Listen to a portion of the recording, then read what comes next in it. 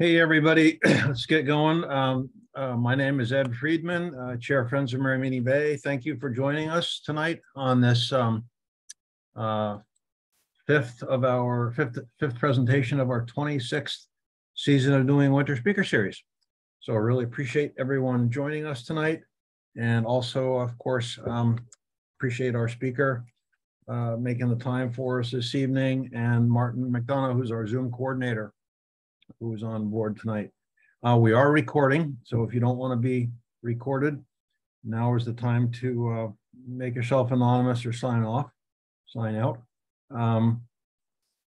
Couple of things before I go through these slides. I assume everyone's seeing this big picture on the screen here, sort of a title slide.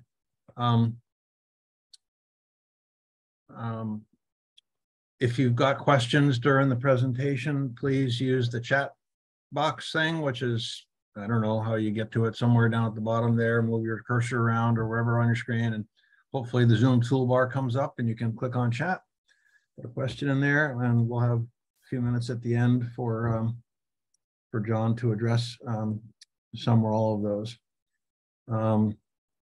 I will mention, I think everyone's audio is off, everyone's muted except for myself and Martin and John. If you do end up unmuting at some point, please make sure your phones are off, things like that, so it doesn't start ringing. And I'll also mention that I just picked up today from the printer our winter 2023 newsletter, first newsletter of the year.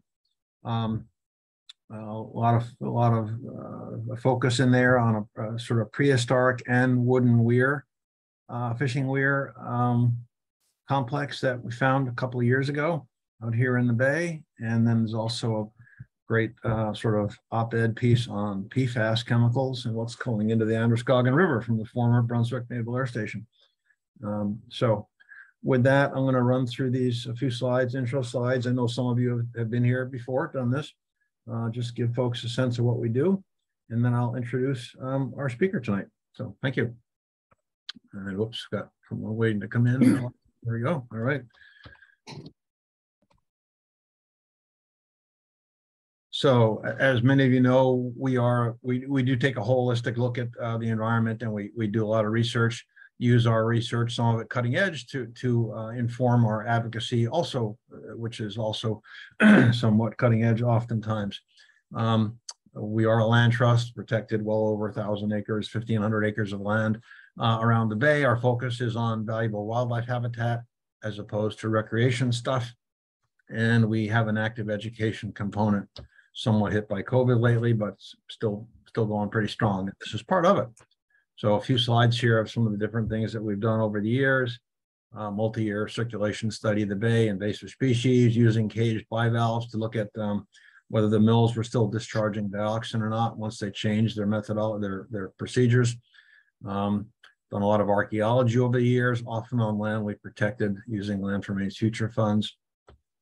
Again, a lot of the advocacy has revolved around fish passage.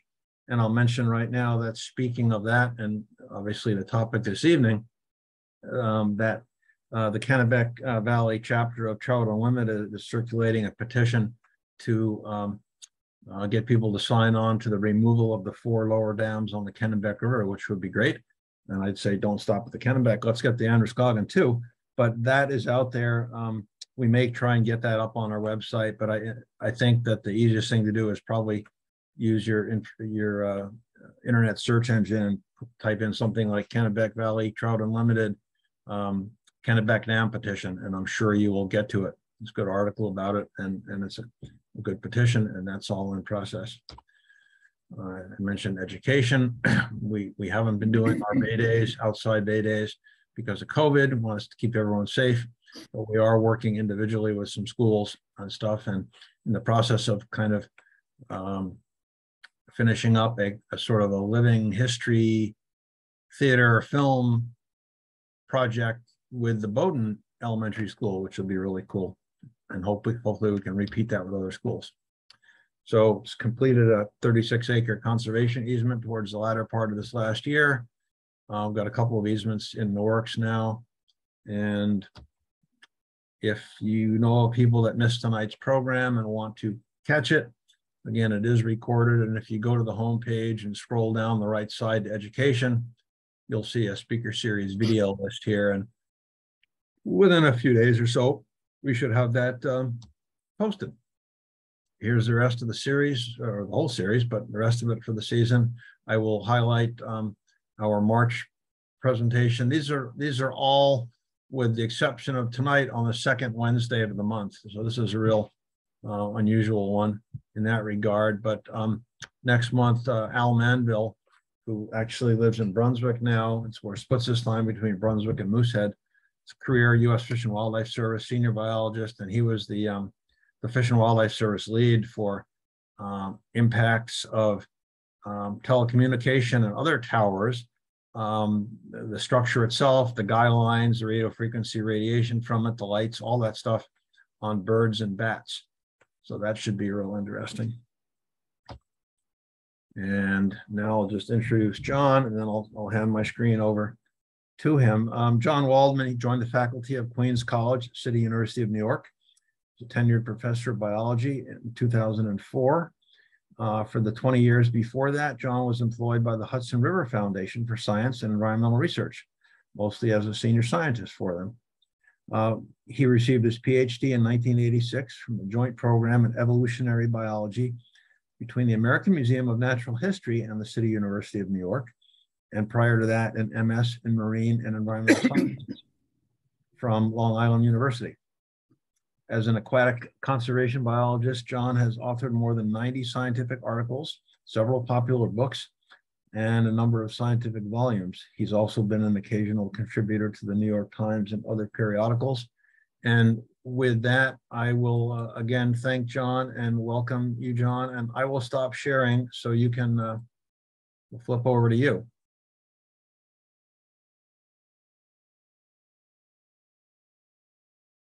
Hopefully. How is that? I see your, there we go. There's the big screen. Sounds good. Excellent. Well, thank you, Ed, for that introduction, and also to the friends for inviting me to speak about a subject that I'm passionate about.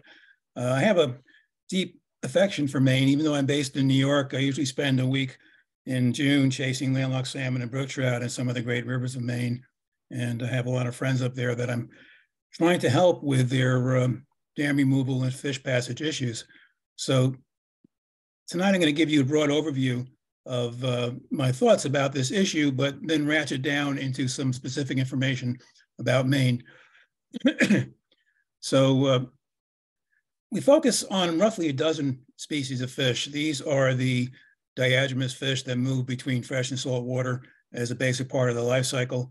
And the species I'm going to focus on tonight are American shad and river herring and Atlantic salmon, but there's a number of others. And it's interesting that they are a very small segment of the world's fish species. There are about 20,000 plus species of fish on the planet, and only about 200 are diagamous. And Maine actually has a high number of them, roughly a dozen, which is more than most places, or most coastlines along various continents.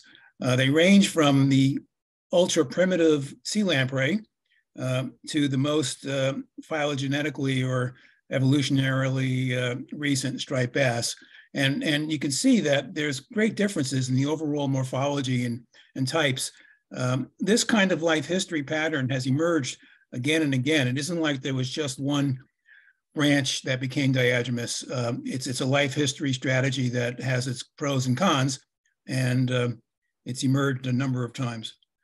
So these fish have been important in the social context. This is a lithograph from the Hudson River from Bernard Lossing from 1886, and it shows a fishing station in the background where you can see some large nets being dried. In those days, nets were made from cotton, and they rotted if they weren't dried, so you had to take care of them, unlike with nylon nets today. And it's no coincidence that the three species of fish that are pictured here are all anagamous fish that are spawned in fresh water and go to the sea. These are the species that could reliably every year be counted upon to put on flesh in the open ocean and then return to rivers and deliver it on schedule for those who are prepared to catch them.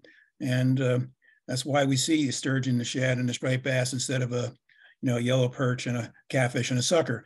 These fish basically imported the riches of the sea back to rivers. And this was really shown quite concretely for me, excuse me, with a postcard that I found in an antique shop in Cape Cod many years ago. And it shows, it has a caption, Cape Cod herring fishing, North Harwich, Massachusetts. And it's one of these little creeks you see in Cape Cod that support runs of alewives.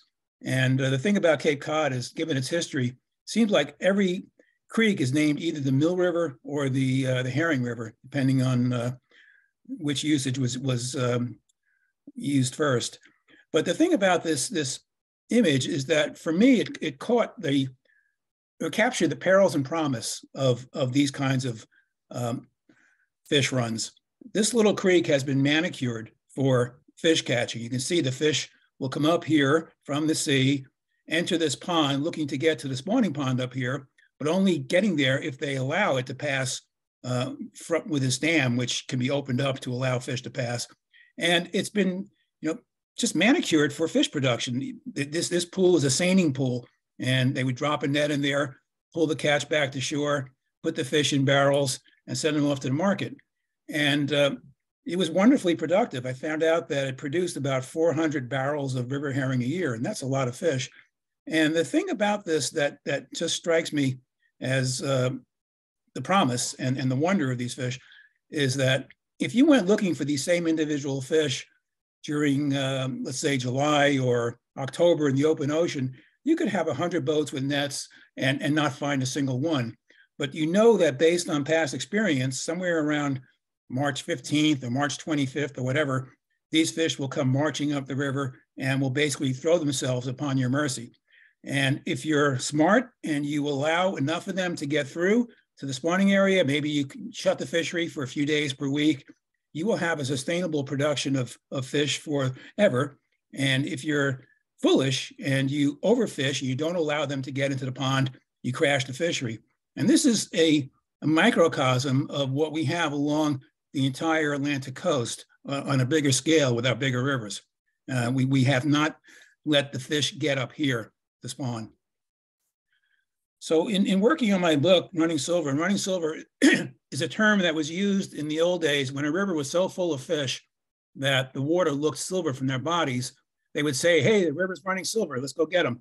And I like to collect quotes from those times because these were people from Europe who were colonists who were looking at runs of fish that they had never seen in Europe, because Europe had been overfished and over timbered and over everything for centuries before this. So they were pretty much blown away. So for instance, William Wood wrote that the alewives came to spawn in such multitudes as it is almost incredible. Whitbourne said such abundance as is incredible. And my favorite was by William Byrd from the Natural History of Virginia. In a word, it is unbelievable, indeed undescribable, as also incomprehensible what quantity is found there. One must behold oneself. And we have not seen abundances like this. I would say that around the entire US, there is not a single river that has anadromous fish runs as large as when the colonists first came here. And in some cases, the declines have been orders of magnitude, several orders of magnitude from what they were in the beginning. And I consider this to be one of America's greatest conservation failures. So looking at river herring today, river herring is the catch-all term for alewives and blueback herring. They were likened to passenger pigeons at one point because they were so numerous, but we know what happened to passenger pigeons. And looking just at recent decades from 1950 in the dark blue to nearly the present, you see that the catches of these fish in the Northeast have come down to almost nothing. Places that had wide open herring fisheries are now closed. Massachusetts, total closure, Rhode Island, total closure, Connecticut, near total, New York, closed everywhere but in the Hudson where it's reduced. And, this is what has happened to these fish in general. In researching the book, I stumbled upon Henry David Thoreau's work, A Week on the Concord and Merrimack Rivers, and he's much more well known for his work on a certain pond, but this is a great book. And it was conducted, the trip was conducted for about 10 days, actually, with his brother. He made the trip in 1839. He self-published the book in 1849.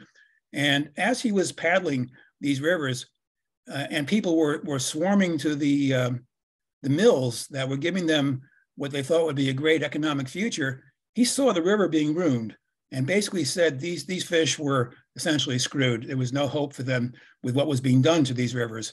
And I collected a number of great quotes from that book, but the one that really just sort of tugs at your heart is he asked the question, who hears the fishes when they cry? And he was hearing them cry as he saw this river just commandeered for industry.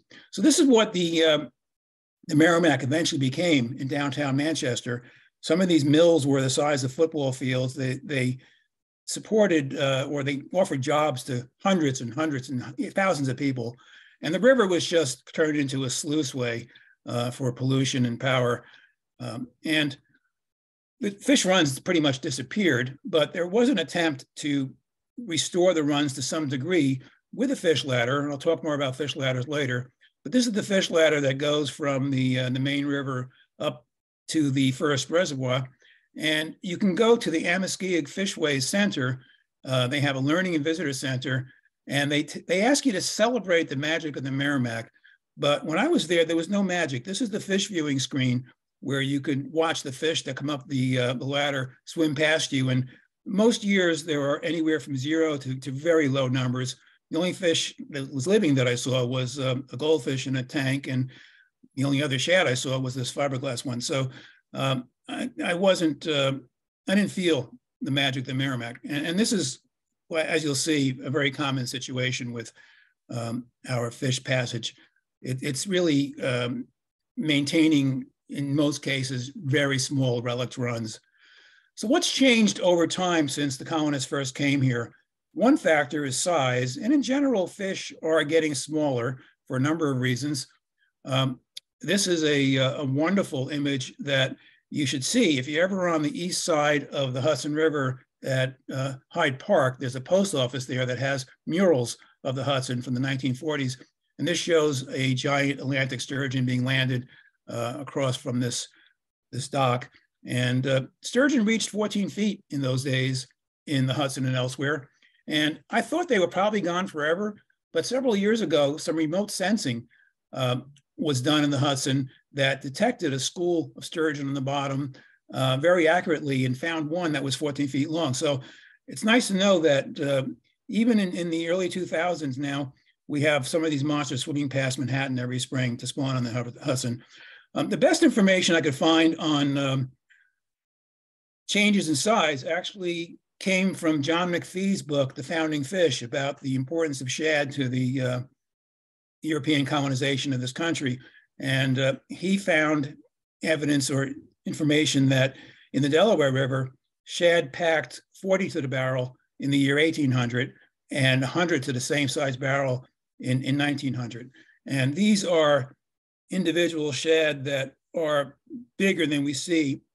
I mean, each of them is bigger than the biggest one we see typically in most rivers in recent years. So I worked on a paper with a colleague of mine, Karin Lindberg from SUNY ESF in New York, and we looked at the status of these fish and published it in Bioscience in 2009. And we looked at 22 species that are found in Europe, North America, or both. And we found that about half of them don't have enough data to really say much about because they don't have high commercial value. And for that reason, they were not funded for study. But we found all the others lost populations. For instance, American shad lost half of their populations, and about a third of Atlantic salmon populations in North America have been extirpated. But this was the real take-home message. This was from the paper. And what you have on the left side, left panel, are data from the American shore, and on the other side, data from the European shore. And what you see in case after case after case, and by the way, these are all standardized to 0 to 1, so they're easily comparable. what you see in case after case is crash, crash, crash, crash, crash, crash, crash. This was the pattern for these fish, and very few of them have the little upturn you see here for striped bass. Striped bass were, the Chesapeake Bay stock crashed in the late 70s and early 80s from overfishing. But it was a case where the driver was a single driver. Overfishing was the main reason. And once the overfishing was tamped down, those fish returned. In many of these other cases, you have multiple drivers, and we have not figured out how to reverse these declines. And if you put this in perspective here, we found that across these populations, we had a 98% decline from historic highs in 13 of them, and 90% in an additional 11. So we have really, really done a number on these fish. Looking at some case histories for Atlantic salmon, the Atlantic Salmon Federation estimates that there were 300 to 500,000 salmon running into US rivers annually when the colonists first came here. And in 2014, we know that there were fewer than 400 that ran up American rivers. And in 2022, there's been a bit of recovery up to about 1,500. So we're still orders of magnitude below the original numbers. And it's now come down to Maine. Salmon used to run all the way west to the Housatonic River, but they have not been there for centuries probably. And the Connecticut River restoration didn't work. So Maine is the last hope for Atlantic salmon in the US. Shad have declined dramatically, and part of this is because they cannot get to their spawning grounds. This is an old map from the 1800s of how far shad penetrated in each of the rivers that they spawned in. And my colleague calculated that there's been a net loss of about 40% of their spawning range. And they were a big part of society in the river valleys where they occurred. This is right at the outflow of Lake Otsego in central New York. Shad used to reach this point, which is about 450 miles from the Chesapeake Bay, deep into the interior of New York. And some of the catches made in that river were just extraordinary. Here's a landing of shad and river herring being made. They were a big part of social life. They would celebrate spring. Shad came in the spring, and they were a direct, nutritious, tasty symbol of spring. So many towns would have shad bakes, community-wide shad bakes, where they would fillet the fish and plank them on oak planks with bacon and have a festival. These runs of fish were just so different from what we have today. Right down here around Scranton, there was a fishery that actually utilized spotters on the hills to look for schools of shad moving up the river. And they could actually see the water bulge from the bodies of these fish. And there was another fishery right at the mouth of the river at Havre de Grace that famously put out a giant seine one day when a northwest wind started to blow very strongly. And they couldn't haul the net back against the wind and the tide. And it sat out there for 3 days. And then it took, I think, a couple of days to actually land it. And they estimated they caught 15 million shad and river herring in that one haul. So one of the issues with getting people to take this more seriously is to understand the history of these fish. And there's a generic kind of phenomenon that's been noted by this very well-known fish biologist, Daniel Pauly, called the shifting baseline syndrome, that I think should be much more widely known than it is. And he wrote a very influential paper where the key paragraph read that each generation of fishery scientists accepts as a baseline the stock size that occurred at the beginning of their careers and uses this to evaluate changes. When the next generation starts its career, the stocks have further declined, but it is the stocks at that time that serve as a new baseline. And the importance of this can be shown by this graph showing shad catches in the Potomac River. These are the shad landings in millions of kilograms from 1887 to a little past the year 2000. And it is nothing to be proud of. These fish, basically crashed from what seems like a robust number here on the left side of the plot. But now remember what 1887 is showing here, and look at it going deeper in time.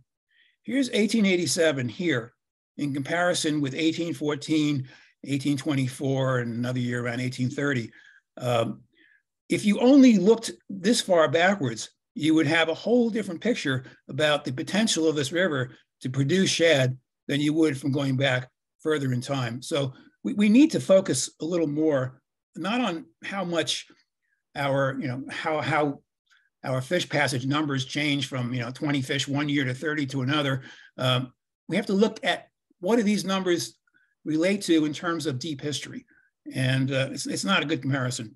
So what can be done about this? Well, I divided the various forces that affect these fish into what I call drivers, and some of these drivers are essentially untractable. One of them is non-native species. I think non-native species actually are underappreciated as a driver. For instance, largemouth bass and smallmouth bass were not native to Maine or even to the Hudson, and yet they are major predators on juvenile shad and herring coming out of the river. Once non-native species are in place, you can't get rid of them. Another example are zebra mussels in the Hudson River that have done a lot of damage to the ecology of the river. So the best strategy here is prevention, but now we have to deal with the fact that these creatures are probably driving down numbers of these migratory fish.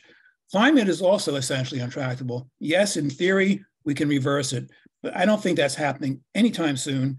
And I think there's huge momentum built into continued warming. So climate is absolutely having an effect both on the distribution of these fish and also on the timing of their runs in rivers.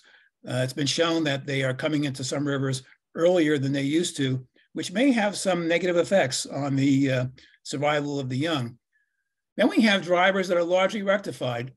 I'm not saying that every river on the East Coast is unpolluted or virginal in its water quality, but pollution was never that huge a problem for the fish anyway.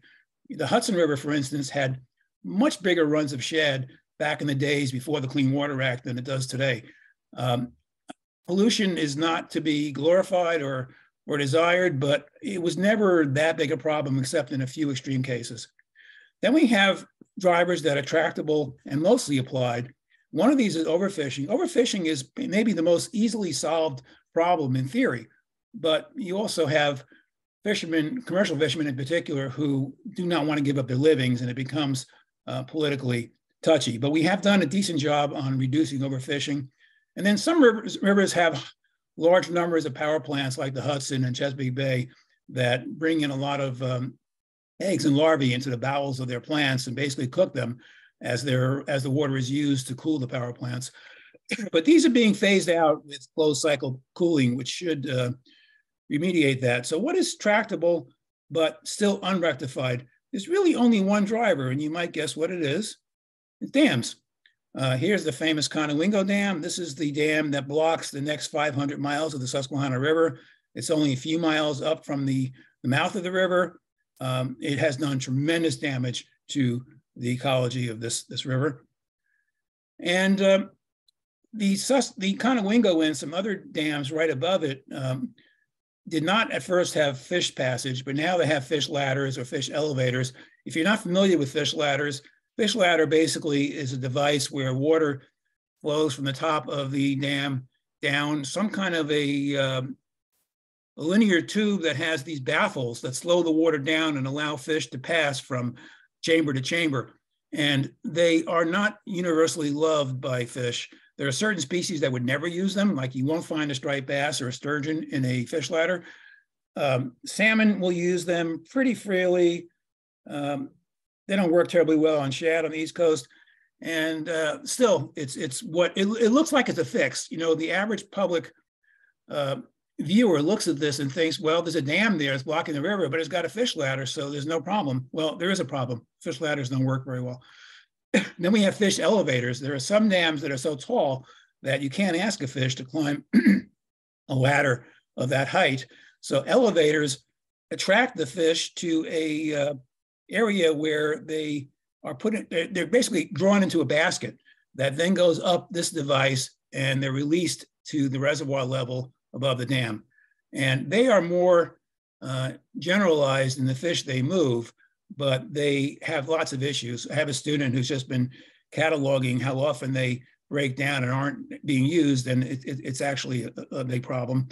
And they may be better than ladders in some cases, but they're not the ultimate solution. Then there's one that's almost comical, moving fish by truck. This truck is labeled Operation Fish Run, Fish for the Future. And in this case, what happens is you net the fish below the first dam, and then you drive them quickly up to wherever they need to spawn. And they get about an hour's ride, and they are let go. And as pathetic as it is to have a fish run, driven by the internal combustion engine, it does get the pain over with quickly, and may actually, in some cases, produce better results than letting the fish figure out the fish ladders and the fish elevators on their own. So there's been, a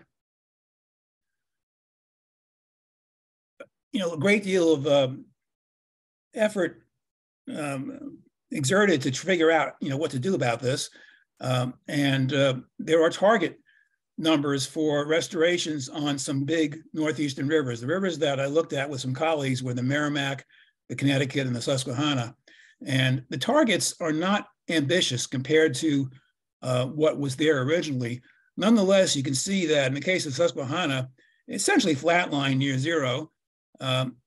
Connecticut got up to about 5% once, and the Merrimack had this anomalous rise to 25% at one point, but then it crashed down to nothing. So it ain't working.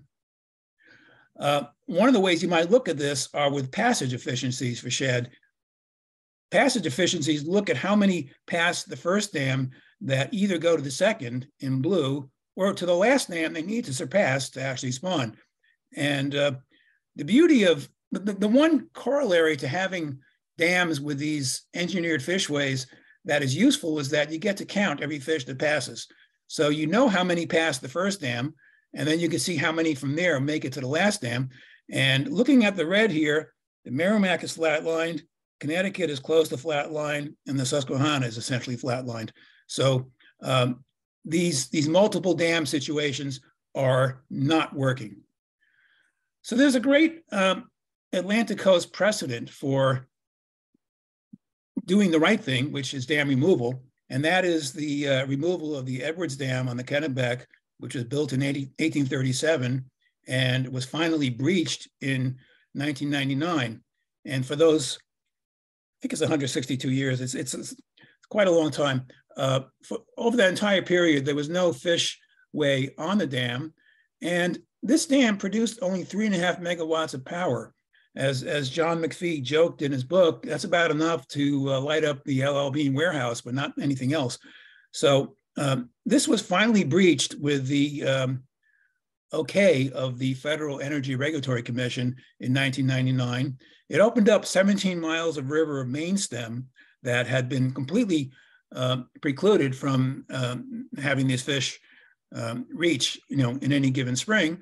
And it also provided access to the Sebasticook tributary, which is a river that alewives just love. And that run went from zero for 162 years to as almost 6 million within several years. So here's the Sebasticook, and the run was so large and the fish so easily gained that a lot of lobster fishermen come from the coast to get bait there, which is a very important commodity. It attracted over 50 bald eagles that make a living there in the spring, feeding on these fish. And people got so excited about this revitalized run that there's now a alewife festival in the town of Benton nearby. So it just shows, it's another case of dam removal working wonderfully well. I don't know of any dam removals that haven't done the job in revitalizing migratory fish populations. There's other reasons to think about this too, and that includes the aging of the dams. New England was the first part of the US settled from Europeans, and our dams are older than around the rest of the country, and they're starting to really look their age. They're not meant to last forever. And I went on a tour of some dams with a colleague of mine a few years ago in New England. And I'm not an engineer, but some of them were scary. I mean, I see decrepitude when it's in front of me, and it ain't good. So, and we have a little bit of history now with dams failing on the East Coast. In South Carolina, in 2015, there was this incredible, roughly a foot of rainfall in a very short amount of time, and 49 dams failed and 18 people died.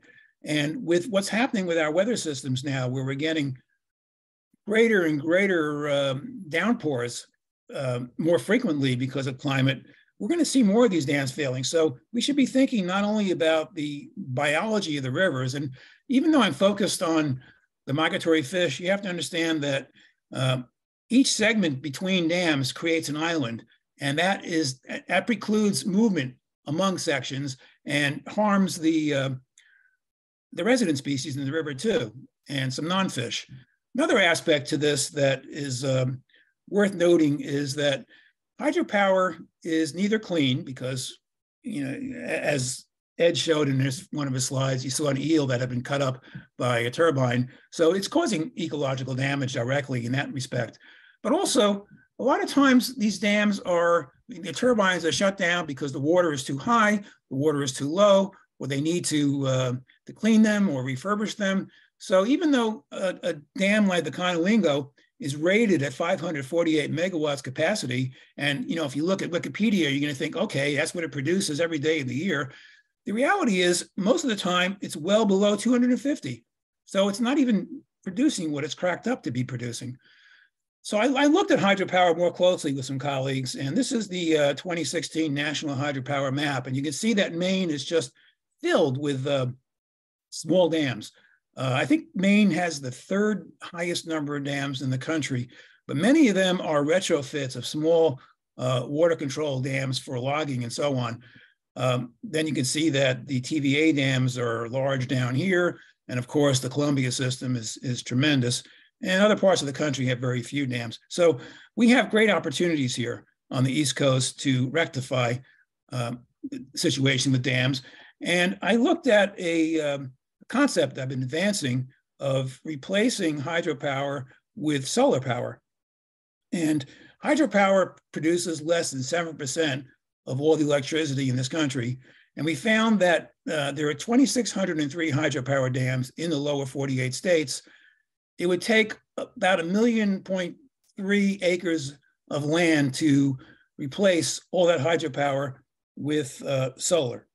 And that's about equal in size to Delaware, which is a very small state. So just picture Delaware now being cut up and distributed around the country.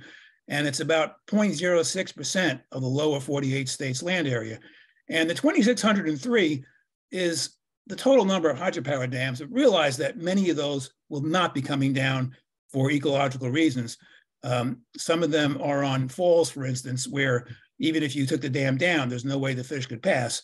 So our target here would be a lot less than 2,603. And the concept that I was playing with that I would love to see actually applied somewhere, and it would be great if it was in Maine, is what I called the shared river concept. And this is the idea that if you have a reservoir here with the outline here in brown, if you were to breach the dam, the fish would come rushing in, and you would be left with dry land on the bottom here that is for the first time usable again now that the water is gone. And you could put solar arrays out on that dry land. You also could use floating solar, which works very well in East Asia, anywhere you have ponded water. You might even capture some power from the river using hydrokinetic turbines without blocking the river. And because reservoirs occur in valleys, you might have a good opportunity for wind turbines out around the edges. So in the end, you could have an energy park that produces more power and more forms of power to make it more resilient. And you could capitalize on the fact that transmission lines are very expensive, but transmission lines were already here to move the hydropower away. So this is a concept that needs to be tried. Let me just focus now on the state of Maine. This is something that may not happen for a very long time. This is one morning's catch of salmon on the Bangor salmon pool in the Penobscot River in 1926. This might be the total size of a run today in a major Maine river, but this is one morning's catch. The recent 10-year average in the Kennebec is about 30 fish annually. So looking at the entire state of Maine, we found there were 241 hydro dams with a 726 megawatt nameplate capacity, which means that the mean is only 3 megawatts per dam. So a lot of your dams are producing very little power, and it would not be a big loss to take them down. About 3/4 of your power comes from only 24 dams. And to replace all the dams in Maine, we estimated you would need a little under 20,000 acres, or about 0.08% of the state area, which is equal to the footprint of the city of Augusta. And here is your cloud of dams as of 2002. Then we looked more closely at the Kennebec alone. If you haven't read Kennebec, Cradle of American Rivers by Coffin, you certainly should. And I love the term that he used for the fish production there. He called the river a Shangri-La for fishes. And I think this river has enormous potential if it was unshackled again. So the Kennebec has 14 hydropower dams. They yield 246 megawatts of power. Their capacity factors range between 26 and 73%, which means that they're not reaching full capacity most of the time. And we estimated you need about 3,000 acres for full replacement of all the hydro dams in the Kennebec watershed, or about 0.03% of the watershed. But if you're interested in salmon, particularly in the Kennebec, what you really want to do is get the fish to the Sandy River, which is the best spawning tributary in the Kennebec system. And that's blocked by 4 dams. Atkins in 1867 estimated before 1820 that the run size of salmon in the Kennebec was between 68,000 and 216,000. In contrast, in 2018, there were a total of 11 salmon that were trapped and trucked to the Sandy River. And again, the recent average is 30 per year. So it's dismal what's going on there. And you could have free access to the Sandy River by removing the Lockwood, Hydro-Quebec, Shawmut, and Weston dams. Their total rated capacity is 43 megawatts, and you would need about 500 acres to replace them with solar. But there's no reason why you would have to use solar alone. Right now, the whole Atlantic coast is slated for huge amounts of offshore wind, a lot of it being floating offshore wind further offshore. Right now, the East Coast has 7 wind turbines, 5 at Block Island and 2 at Virginia. Europe has 4,000, and there are plans for somewhere between 800 and 1,000 along our shores. With that kind of energy coming on board, we could give up 43 megawatts in a blink of an eye. So there's great opportunity with this new power coming in to actually make some changes that are overdue. So what can be done? Ultimately, we need to free our rivers in space and time. These are engineering diagrams on the right of main rivers with all their dams, and it looks like railroad tracks with railroad ties. The rivers are just completely shackled by dams. In a healthy river, and what happens with these situations is that you get a relict run that comes in over a short period of time, and the fish try to ascend the first dam, and then they takes a while to figure out how to get over that first ladder.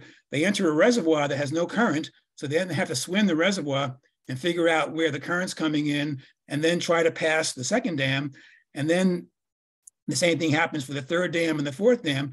By the time they get past the fourth dam, they are tired and have probably arrived weeks late. In a healthy river, you have the fish arriving for a long period of time in the spring. Some of them may spawn early downriver somewhere, some may be spawning later upriver, but you get some fine tuning of the run to the characteristics of the river, and the fish can leave freely. Here, there's a challenge in getting back to the sea, and quite often the adults can't make it. So you only have a one-time spawn out of them when they're little fish. Here, they can come back 2 or 3 or 4 times in a healthy river that's not blocked. So we have to somehow convert what you see on the right to what you see on the left. So there are many issues with the Brookfield proposals that are looking to have FERC relicensing for the dams on the lower Kennebec. Maine DMR has serious concerns with the proposed fishway expectations. for upstream passage. They consider that the proposed 95% passage at each dam within 48 hours is unrealistic, and I agree completely. The same is true for critical downstream passage. And, the situation is largely being assessed with modeling. And there's an old saying about modeling: all models are wrong, some models are useful, but you can't fall too much in love with your models. So just to take you back to a great comparison with the lower Kennebec, as I said, shad used to run in Chesapeake Bay all the way to Lake Otsego, way up here, and they had to surpass these 4 dams. Prior to the dams being built, I believe that the run in the Susquehanna was in the tens of millions. In recent years, and these counts are made, very carefully because you have such control over the fish passing through your fishways. A typical year, well, let me just say first that the goal is 750,000 past the 4th dam, which is way lower than was there originally. But still, people would like to see 750,000. It would be a nice, refreshing change. In 2014, just as kind of a random year, 10,000 past Conowingo, 2,500 past Holtwood, 1,300 past Safe Harbor, and 8 fish past York Haven. So we went from tens of millions to 8 fish, and some years it's 0. So we're looking at 6 orders of magnitude decline. I don't think it's going to be any different in the lower Kennebec. The track record for fish passing multiple dams in any Atlantic river is abysmal. So I think it's time to ditch the status quo. We've had 50 years of East Coast fishways with constant tweaking. I have friends who are engineers who work on fishways. They believe in them. They are constantly trying to improve them. But if you haven't succeeded in 50 years, it's not going to happen. So there's no reason to believe they ever will succeed in restoring migration with these tools. Fortunately, the Endangered Species Act provides real leverage for real restoration. The National Marine Fisheries Service is about to issue a BIOP, or biological opinion, on the proposed actions by Brookfield. And we really need them to take a strong stand, do the right thing, and pave the way for removals of these dams. So I'm going to finish with this slide, which is a famous one that I love. It's from the West Coast. It shows chum salmon crossing a flooded road, and it shows the initiative, the power of this kind of life cycle. These fish will do anything to get to their spawning grounds. I remember being in Alaska and seeing pink salmon trying to flop their way up a 45-degree slope that had water trickling through it. So the point is, if it's kind of like the opposite of the Field of Dreams. The Field of Dreams said that if you build it, they will come. In the case of Atlantic coast rivers, removing dams will allow them to arrive and come to. So I'll stop there and take any questions or comments. Thank you, John. That was great. Looking in the chat room, I don't really actually see. Not terribly savvy with this, but I'm not seeing much here right now. But yeah, if people want to chime in with something, please do. I would note on one of those slides you had a figure from ASF, Atlantic Salmon Federation, suggesting that the historical runs were 300 to 500,000 Atlantic salmon. They got to be way more than that. So they want to really, you think so? I find that a very large number. But well, if you talked about the Kennebec being or was it Spence Baird or whoever was Kennebec having a run of over 200,000, and the Androscoggin was 100,000, and then you get the Penobscot, of course, yeah. So and then you got the other, and I think that number was just in general. It wasn't just Maine. Maybe it should have been just Maine, but obviously then the Connecticut and Merrimack and other rivers that used to happen. So I got that number from John Burroughs of the Atlantic Salmon Federation, and he actually felt that it's kind of like their official number, but he thinks it's actually low too. So you may be onto something there. Yeah. Well, based on all the estimates, doesn't really seem to add up. So I actually I was out something I'll tell you about the sturgeon. That I was out working on our current study or something a number of years ago, and we had one eel fisherman left who was using pots for adult eels out here, and I ran into him one day, and he described to me being up here on the bay under the power lines at Avocadasset Point, and being in an eddy on the side of the river, and seeing a sturgeon come alongside that was as long as his boat, which like mine was a 21 foot skiff. Wow. And I'll have a picture I'll send you later of a nice big fish caught up here. But yeah, there were some monsters out there in the old days. They reached 800 pounds. Yep. And there may still be some like that. They're very, for a fish that's gigantic, it's very cryptic. It's hard to get your hands on a sturgeon. And, they live in deep water, and they only come into rivers as adults to spawn. So they're just out there, and we don't know a whole lot about, their locations or their size and their status. I've been studying sturgeon for a while, and I just think they're the great mystery species. Which is great in my brain. Yeah, it's nice to have some mysteries, in today's world. Yeah. Eric Hutchins wrote in the chat that it's worth mentioning that permitting will begin later in 2023 to remove the Talbot Mills Dam that blocks all fish passage on the Concord River that Henry David Thoreau studied extensively. So that's good news.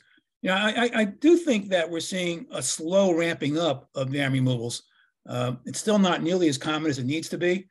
I'm most familiar with the Hudson watershed, and the state never had a tradition of dam removal in the Hudson. They're finally getting into it in a bigger way. And one of my former students, doctoral student, George Jackman, is now the habitat person for Hudson Riverkeeper. And he estimates there are somewhere between 1,400 and 2,000 dams in the Hudson Valley, many of them serving no purpose whatsoever anymore. And he's even finding dams out in the woods that no one even knew existed anymore. So it's a big job, and it's not an easy thing to do. Some people refer to rivers like that as retired rivers. They should sort of be given their pension and allowed to live again, because they did their job, in terms of the Industrial Revolution. But now, those masses of concrete are just sitting there through inertia, and it's not easy to take a dam out. And it gets even more complicated when you realize that in many situations, you have to be concerned about the sediment quality behind the dam before it can be removed. Because if it's an industrial river, it may have a lot of contaminants, and you may have to then dredge them and send them to some landfill in Pennsylvania or something. So it's just not a simple task. Well, it needs to happen more and more. We have a lot of those here in Maine, and sure. And it's interesting that a lot of those smaller dams, and other conflict you can get into is with local historical societies who want to preserve them, or preserve some part of them, but it's a problem. So someone asked, what happens if there are not enough dams removed? And I think we say goodbye to the fish. But Steve Brook has a question here. Sure. What's the likelihood of National Marine Fisheries Service will issue a jeopardy opinion in their biological opinion? And they asked if you saw the article in last week's New York Times about sturgeon and our federal agency's inability to protect species under the ESA. Yeah, I did see the article, and it was in the New York Times Magazine. It was an excellent article about sturgeon in the Delaware River. And it was very frank about how the Fisheries Service in the past has at times been under a lot of political pressure to come up with an answer that was not as favorable to the fish as it should have been. And I don't know the context here for Maine. I believe your governor is pro dam removal, although I'm not sure about that. Certainly more so than your previous governor. I don't know what the odds are. I would love to know. I know that they're supposed to make the recommendation shortly. It's been postponed a number of times before. It is the right thing to do. I just would hope that these biologists and staffers at NIMS would just have the courage to say this is the right thing to do, because the Endangered Species Act gives them the power. Someone here, Ted asks if you're familiar with the fish ladders at Woolwich. That's for Lake Nequassett, Bristol, and Damascotta Mills, and are they doing their job? Those are all small alewife ladders, and in my sense, they seem to be doing a pretty good job. I don't know Woolwich and Bristol, but Damascotta, it's about as nice a fish ladder as you can imagine, because it's kind of built into the landscape in a way that seems almost natural, and it exposes many, many people to the overall phenomenon of fish migrations because it has this great public event. So I think it's a terrific facility. Charlie Spees, one of our members and a TU member, asks about the Brunswick Dam at head of tide here on the Lower Andro, rated at 19 megawatts. If you assume that's its true production rate, my estimate is that roughly 100 acres of solar could replace that power. Does that sound close? Is there a figure that you use, John? There is. I don't have it memorized. I have a paper that was published about Maine and replacing your dams with solar power. It was the focus of the paper. So if anybody wants that, I'd be happy to send it to them. And we looked at what it would take. In fact, some of the data I showed you tonight for the Kennebec are from that paper, but we also looked at the Mousom River, which is a tiny river compared to the Kennebec, but which I fell in love with when I was exposed to it. I think it's a gorgeous little river that has tremendous potential.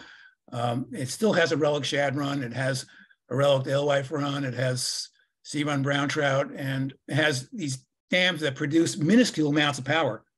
And there's just no excuse for having a dam without fish ladders that produces, less than 1 megawatt of power. It's just enough for a few toasters. What's the point? Mm-hmm. Yeah. Has Roger asks, has anyone looked at how flow regulation hinders or might hinder fish migration? Like low spring flows with higher winter flows. So, a lot of what we get is it's all artificially manipulated when there are dams in the picture, and you often your spring freshet is not happening, or it's cut back, in a large extent to regulate things and save water for the summer. So yeah, if there's a paucity of water, you'll have a reduced run. My sense is that a lot of these fish come into rivers and then just sort of test the environment and move up towards the spawning grounds when the temperatures are right and the flows are right. And then there may be a period where it gets too cold for a few days, or the water level gets too high or too low. And they just have to sit there and wait for the right conditions. So as long as there's a point where they can hang on to there being the correct conditions, the population can persist.